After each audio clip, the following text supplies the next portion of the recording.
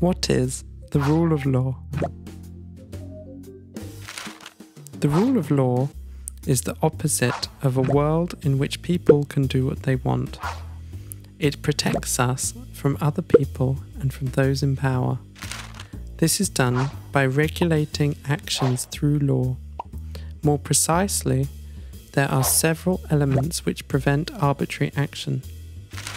These elements are legal certainty, which makes public action predictable, transparent norms, which ensure that all people know the law and that the legal provisions are not arbitrary, equality before the law, that is, nobody is above the law, effective implementation, which means that the written law is realized in practice, and an impartial and independent judiciary, which makes sure that everyone has access to legal protection by courts against others and state administration. However, there are people who think that this is not enough. Imagine that the political majority in Parliament hates the colour pink and makes a law that forbids pink clothes.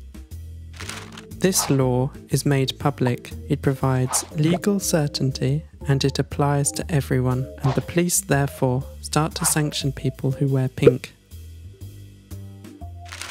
These people can go to court and complain about the application of the law.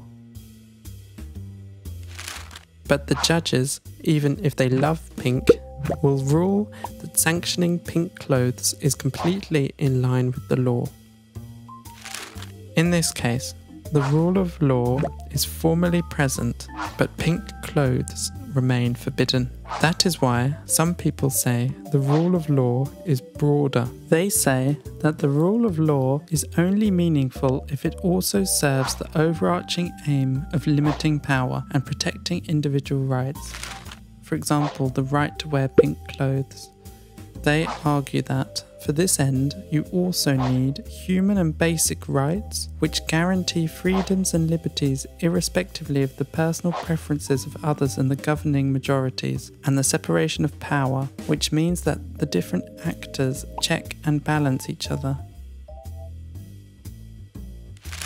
Others would also add that in a state under the rule of law, laws should be made according to democratic procedures, and an independent media is required to give those who are not in power the chance to spread their views.